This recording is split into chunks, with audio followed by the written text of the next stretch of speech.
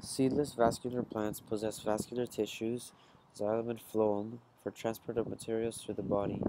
However, they do not produce seeds bearing dormant embryos as part of the reproductive process. They are among the oldest of land plants.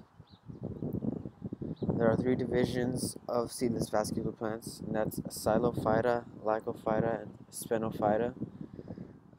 Examples of these are ferns, mosses, and horsetails, respectively.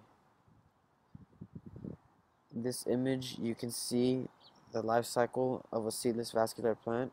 This is specifically a fern. There are two halves to the life cycle, a haploid half and a diploid half. One thing that the life cycle does is it reproduces by spores rather than seeds. There are three stages to the life cycle. In stage 1, mature plants release tiny spores into the air, which are carried for an unknown distance by the wind. In order to develop into the next stage, which is a gametophyte, the spore must settle on moist soil.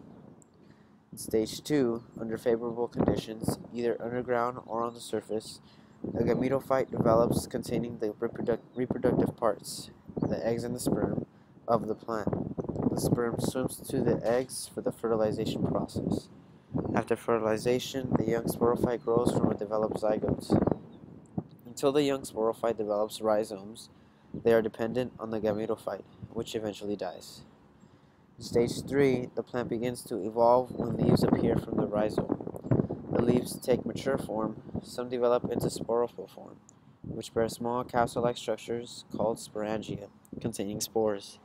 During favorable conditions, the spores are released and the life cycle begins again. The majority of these plants produce one type of haploid spore and one type of sporangium, which is also called homospory. The spores, when dispersed to a suitable habitat, will germinate to form a bisexual or hermaphroditic gametophyte. That is, where the haploid and diploid parts fit in. This image is an example of a whisk fern. It's one of the very first seedless vascular plants that can be seen by the fossil record.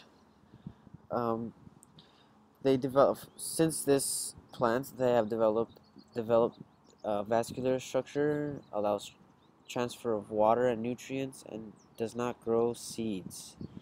Theories on the origin of vascular plants suggest that they probably arose from an ancestor in the group of non-vascular plants known as bryophytes.